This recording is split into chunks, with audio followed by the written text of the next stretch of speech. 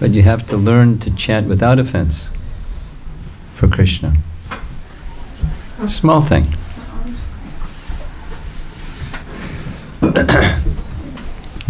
One of the youth here spoke with me the other day, saying, maybe he was saying what he thought I wanted to hear, but I think he was saying what he meant. And that is, I've been learning kirtan, and I'd like to go more deeply, so it's not just I'm learning better musical performance of kirtan, but to perform kirtan for Krishna, for the satisfaction of Krishna. That was music to my ears. That's our objective.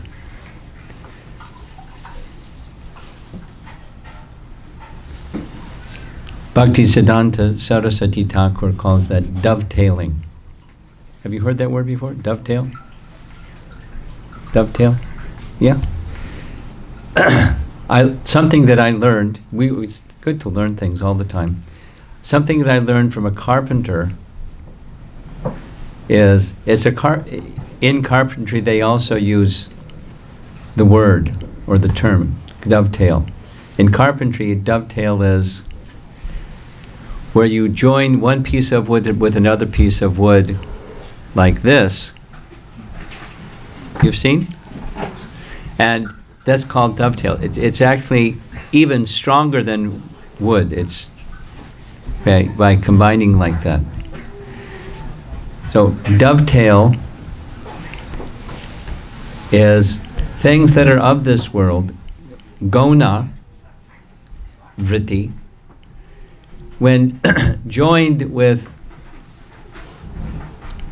sadhana bhakti, or the primary activities of Shravanam, Kirtanam, Vishnu Smaranam, including Archanam, that dovetailing propensity, that propensity that's of this world becomes as spiritualizing as the direct activities of bhakti. Of course, in the case of deity worship, that's a direct activity, is one of the 9 activities of bhakti.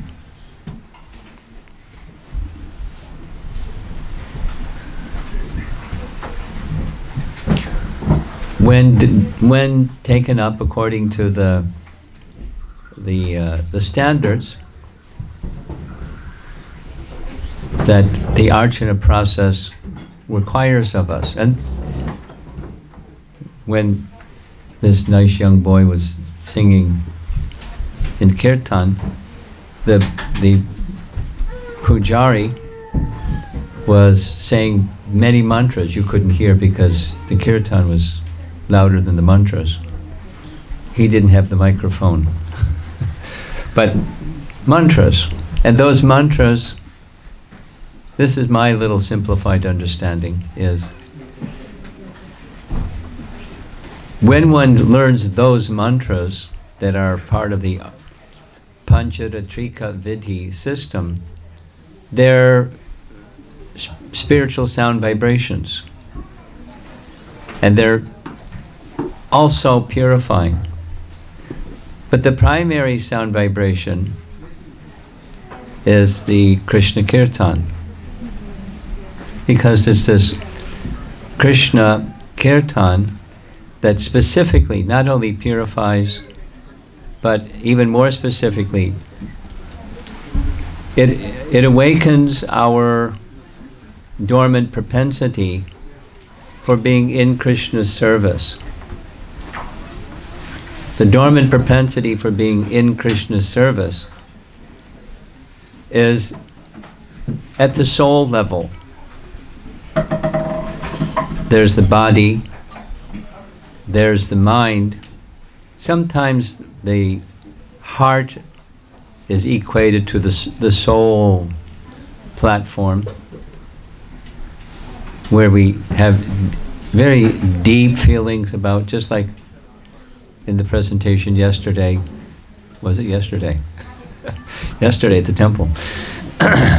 that iceberg, some of you were attending. So the behaviors, the values, and the unchanging, deeply held convictions. And when it's of the deepest you can go, that's at the soul level. It's who we really are. That doesn't change. Circumstances, time, place, circumstance may change. And what's appropriate, time, place, circumstance, according to the time, place, and circumstance may change. But there's something that's unchanging, and that's the position of rendering service, who we really are. That's the soul level. And the Hare Krishna Mahamantra awakens that dormant Krishna consciousness. And it's at the heart. It's at the heart. It's at the soul level of our bhakti process. And from that hearing and chanting, and hearing and chanting, and hearing and chanting, then gradually the propensity for serving Krishna awakens, because propensity for serving is of the soul. We're all serving in some capacity or another. Say it negatively. There is not someone who can say, I'm not serving. Say it positively. We're all serving. There's a very nice section of Srimad Bhagavatam purport I'll share with you. It's one of my many sections of the Bhagavatam that I like. Is in the 6th canto. I'll step back. A few years ago, I was a brahmachari.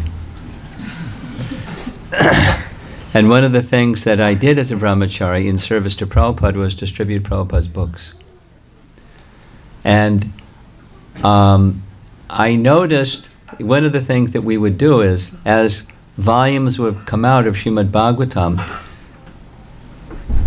just today I was hearing Prabhupada in Los Angeles speaking on a verse from Canto 2,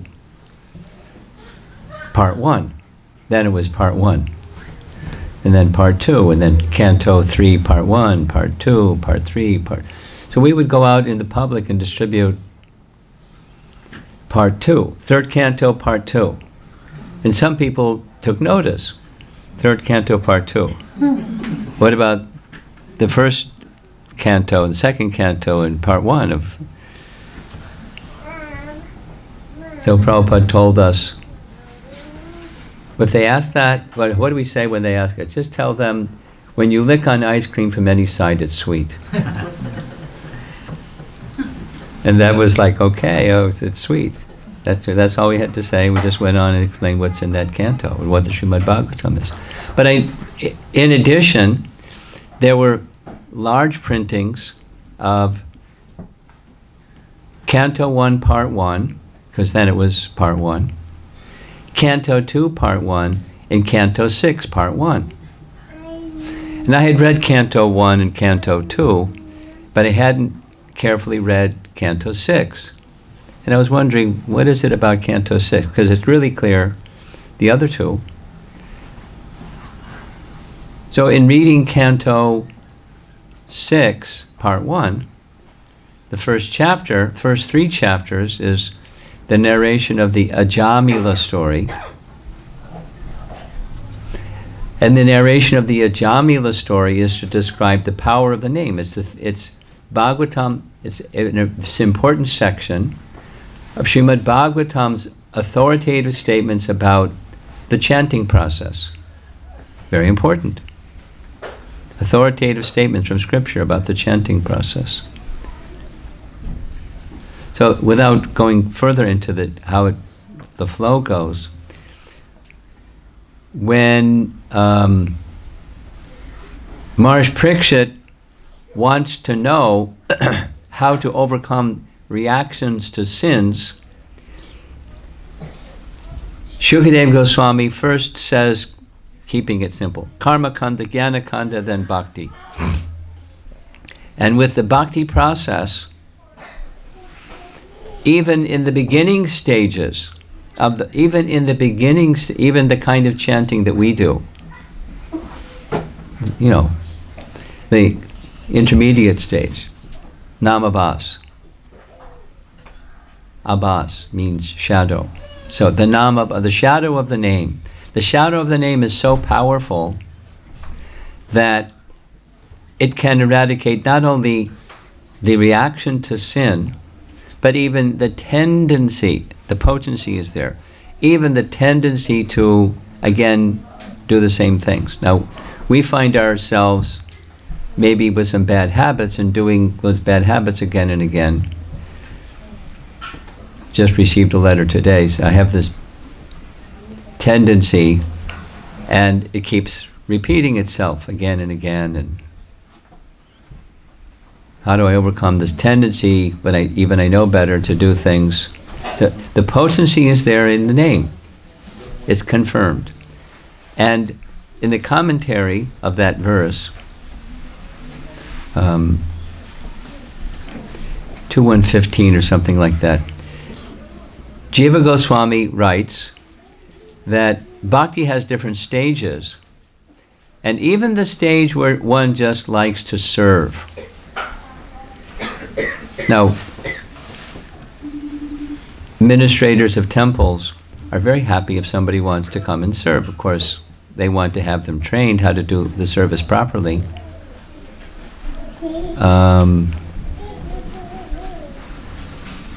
There's some people, IT people I know, they really look forward to going to the temple on Sunday and washing pots. They really look forward to going to the temple every Sunday and washing pots. It's like therapy for them because their world is a cerebral world and is so much out of touch with stuff. It just, anyway, some people like service. They like serving prasadam. Some people need to learn how to properly serve prasadam, but they like service. They like cleaning up after the Sunday feast. I was at 26 2nd Avenue this past Saturday, and Bhakt Ken, tall American fellow, he was really into it. He came in at 5 o'clock, and nothing was set up, and it was all set up in 15-20 minutes. Everything, the sound, the chairs, the this, the that. And he was happy. So, I don't know how much he chants, but I know he likes service. Some people like service. And if that service propensity, this is the dovetail message, if that service propensity is connected to Krishna, and we join that service propensity for Krishna with the chanting of the holy name, it's very purifying. Niharam eva bhaskram. It's the verse, the Bhagavatam verse is describing just like the morning rays of the sun, bhaskar, have the power, the direct morning rays of the sun have the power to dissipate fog. And so similarly, even the tendency, the power is there. We need to connect with the power of the name. But the power is there even in Abbas chanting to take away even tendency to commit sin again. But, you know, the same old things that are governing our lives. The guna and karma tendencies that are governing our lives. We can be set free. Freedom. We still serve and we still have our nature, but the disposition of service, even according to our nature, is with the voluntary spirit offering to Krishna what Krishna has given us, and Krishna can change it, Krishna can take it away, Krishna can do whatever he wants. And so the unchanging thing is the service to Krishna spirit. In that service to Krishna spirit, we take everything and dedicate it to Krishna.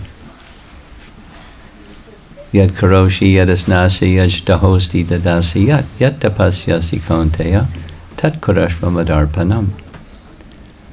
Madarpanam. Arpana means to worship. So this is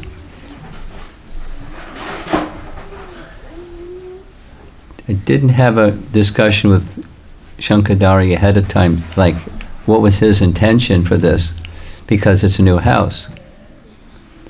Many of you know him, and for the longest time, he was happy just renting. He didn't want to own a house.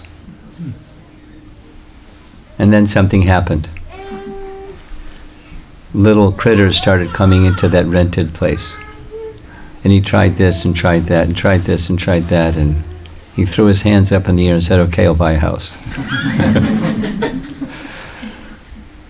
So here we are, housewarming and honoring the deity combined with the chanting of the holy name.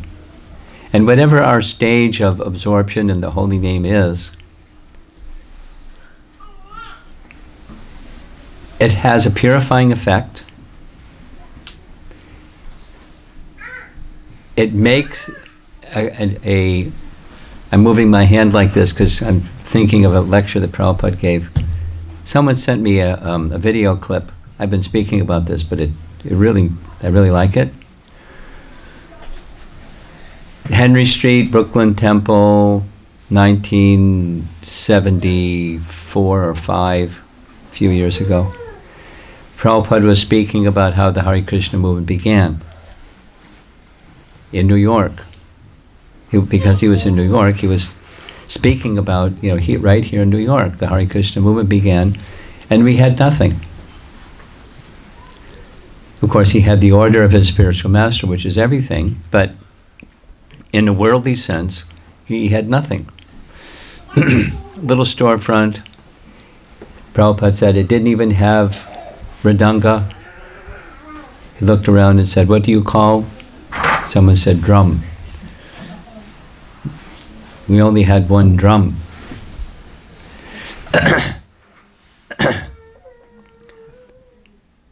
And people would, it was interesting, people would not hear or they would hear than another. They would sometimes understand, sometimes not understand. They would sometimes appreciate, sometimes not appreciate. But repeated message was, it created an atmosphere of auspiciousness for the upliftment of the whole human society. That was the sankalpa, that was the intention carried by our founder Acharya. And other than that, his repeated message was, we had nothing. We didn't have prasadam distribution. We didn't have dancing. And then he chuckled and said, Brahmananda. And Achyutananda, some of you here will remember, he said. They were our first dancers.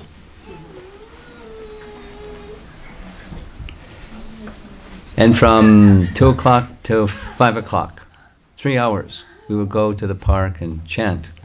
And it created an atmosphere of auspiciousness. Now, when you think of New York City, you don't think of a place of auspiciousness, pretty much. But despite that negative energy of this, city, it created an atmosphere of auspiciousness. So to move into a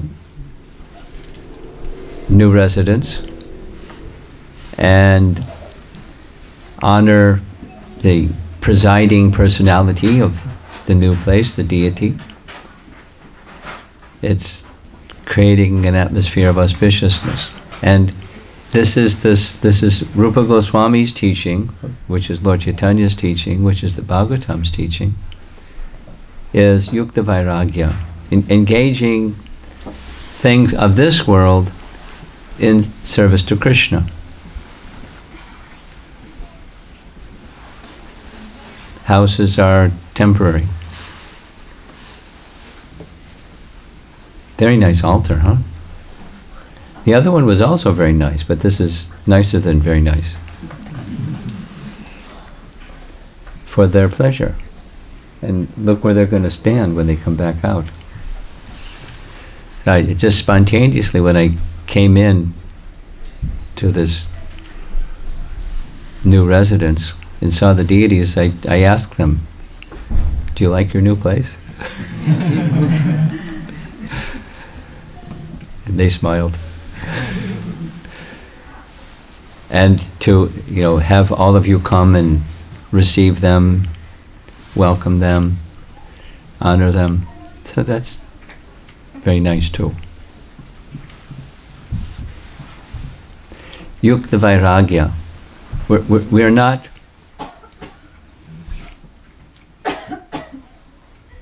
impersonalists. The proper conception of what spiritual life is very far away from conditioned souls. And if you haven't noticed, I'm sure you have, but we're conditioned souls. So the proper conception is far away. We have our own ideas. We have our own ideas of what it looks like. We have our own ideas of where it will take us. We have some conceptions, and it's a mix of misconceptions and our conditionings.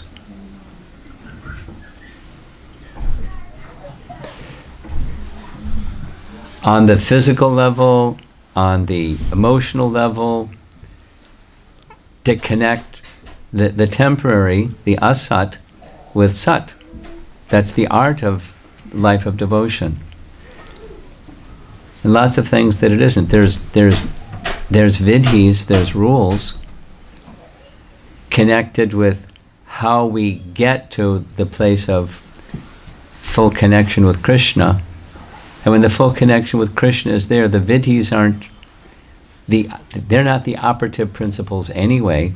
They're just to help us become closer to the quality of goodness so we can understand more properly what transcendence is.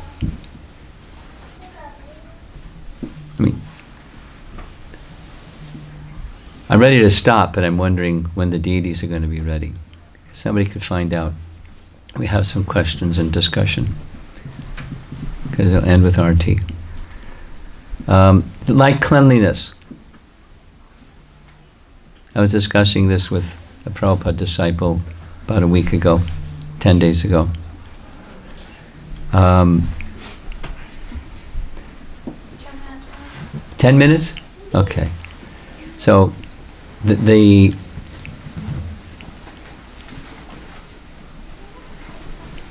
cleanliness is next to godliness.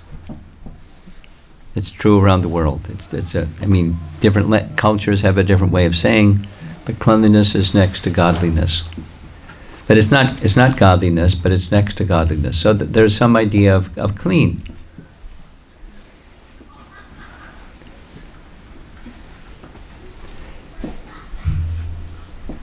Those who directly associated with Prabhupada learned what the standard of cleanliness that Prabhupada wanted and maintained.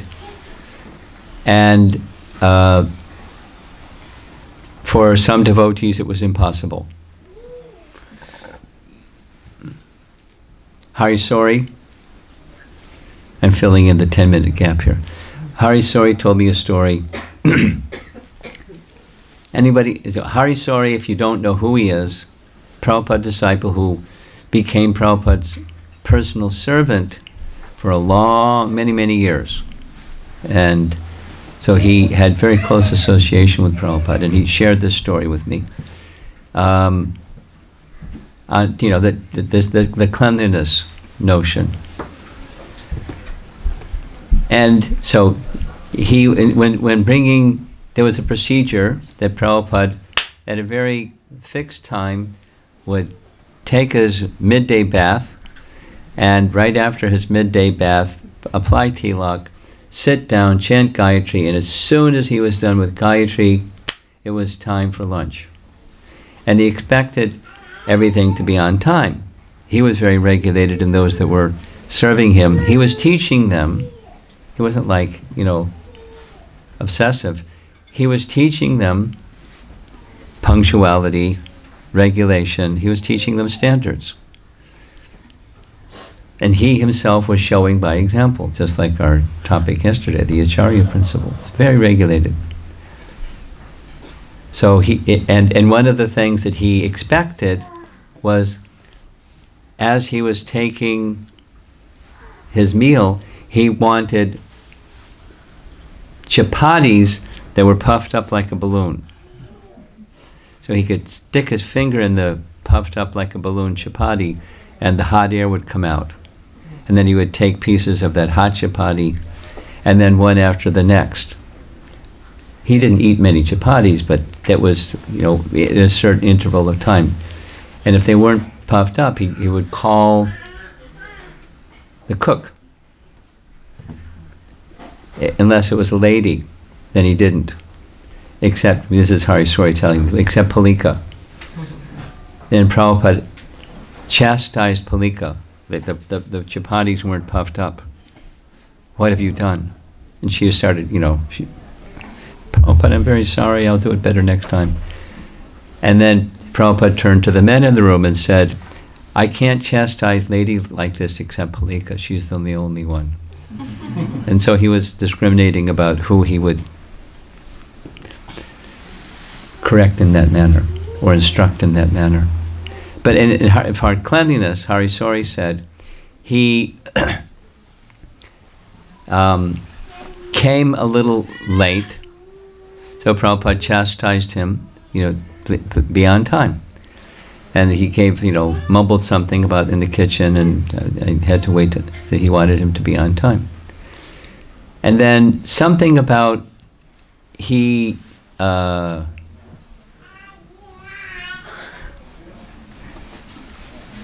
spilled, I forget exactly what it was. Something spilled on the plate or something, and so he tried to get something to clean, and Prabhupada turned to him and said, go wash your hand. So he went to wash his hand.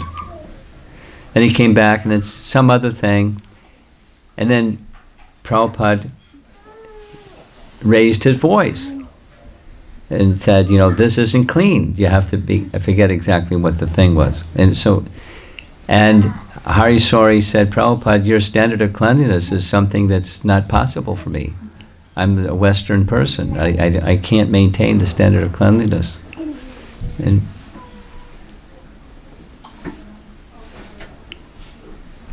one other devotee was inviting us to come pay a visit, and he said, I'm sorry, but anything that you have in your hand, please leave at the door. I can't help it. I was just trained by Prabhupada. Because people that don't do things with their hands, where they have something in their hand, that's the standard of cleanliness that Prabhupada trained. In other words, the point is, his standard of cleanliness was summit cleanliness. That was his phrase. And he wanted that. He wanted, we don't even know what cleanliness is, what to speak of summit cleanliness. That we in the kitchen, and so the point I'm making is, there's different ideas of things. There's certainly different ideas of what bhakti is. But the gift that our founder Acharya wanted to give us was Shuddha Bhakti, because it's through the medium of Shuddha Bhakti that we can directly experience Krishna. We can experience Krishna to some extent even in our abhas stage. We can experience becoming purified. But the gift is to go beyond the abhas stage into the Shuddha stage, with chanting, with hearing, with deity worship, with serving the devotees, with washing the pots in the temple, with keeping your house clean, with everything. The message is not become fanatics. The message is at the heart level, or the level of the soul, wishing to please Krishna in a manner that our line of disciplic succession is offering to us, Shuddha Bhakti. The Bhagavatam is filled with the message of Shuddha Bhakti.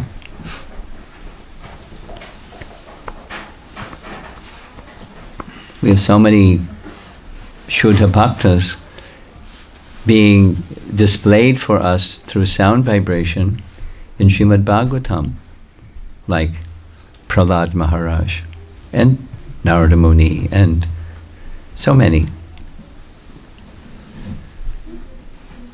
Krishna's associates in Vrindavan, the whole 10th canto. Shuddha Bhakti. That's the gift.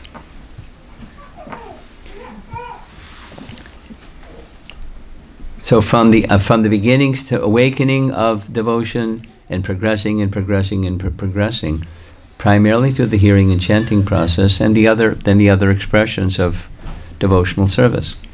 We're connecting at the soul level our values and our behaviors to that which is pleasing to Krishna.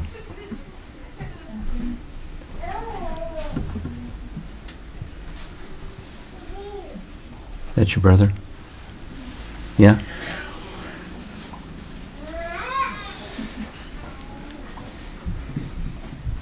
Any discussion before the deities make their appearance?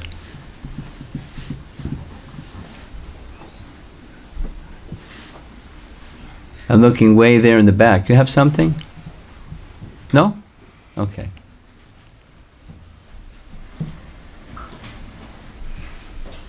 You always have something. Nothing this evening? No, but go ahead. Sundrananda. Suddha Bhakti means one should come to the Suddha Nam. So I'm feeling myself that I'm so much stuck in the Nama Parad that even to go to the Nama Bas stage is feeling... No. That's not... What you're saying sounds humble, but it's not even correct. Because, here's why, here's the because. Because if you're striving to go towards the offenseless stage,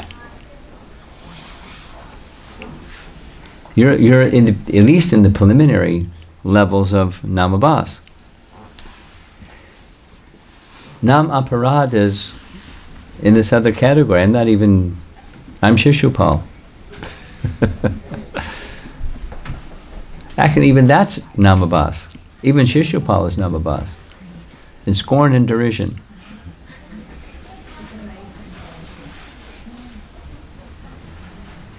So just make sure you have your understanding correct of what the terms mean. Otherwise you could be upside down. So start over again. This tendency of material attachment, even after hearing so many instructions on this. Okay. But even that you know it and you're aware that it's there, that puts you in the Abbas category. You know it shouldn't be there. Some persons, they think that's the way it should be.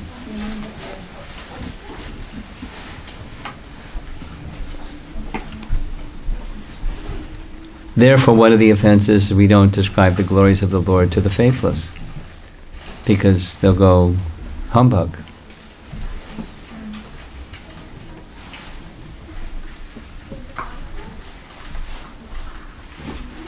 There was just because you're looking at me like you're not sure.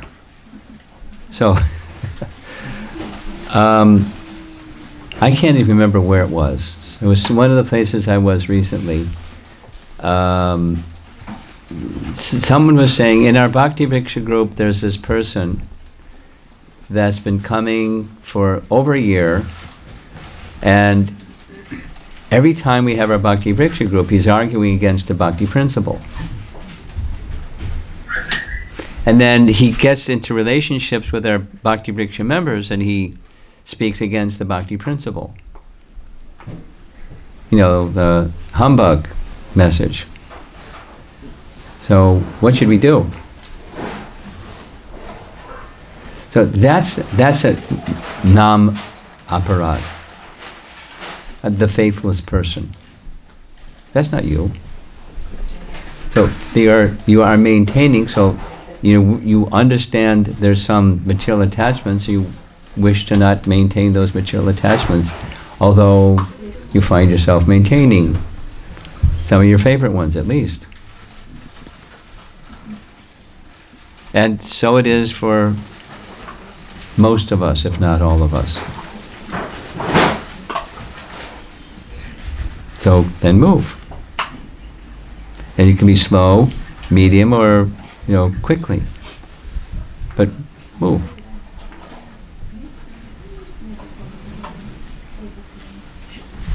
And that's abhas. Okay? Yes. You talked about initially about how to dovetailing to please Krishna instead of doing it for something else. So I'm thinking one activity, charity, how to do it to please Krishna. Here come the deities. Shishi Gornitai ki. Make way, please, the path.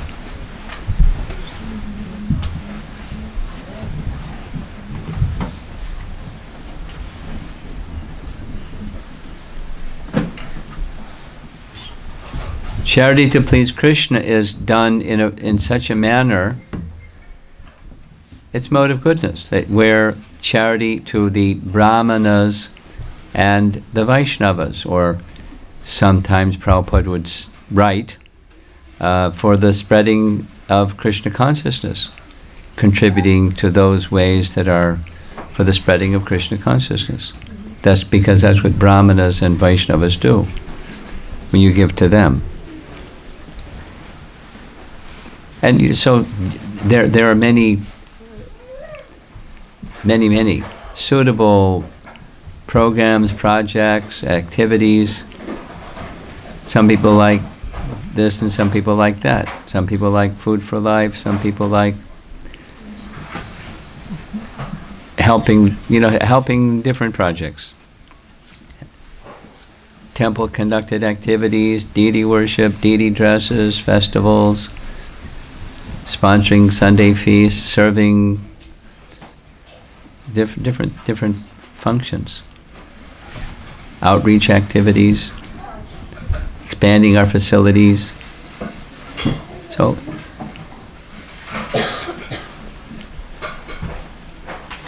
for the pleasure of Krishna is any of those, or all of those, or some of those, and in the mood that this is not for how you'll be appreciated and honored, but for the purpose of assisting in the mission, Krishna conscious mission.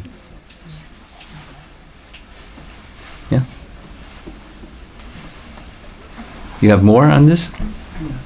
Go ahead.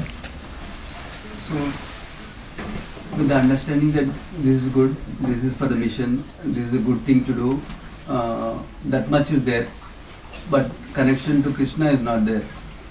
Well, how the connection to Krishna is not there if it's the mission?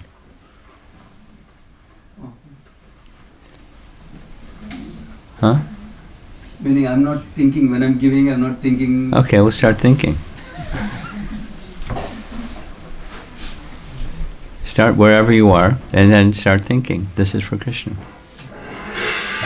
It's there, it's just in a not yet matured stage. Otherwise you'd be doing something else with your resources. So we should have Arti? Are we ready for Arti? Srila Prabhupada ki Gaur Premanandi.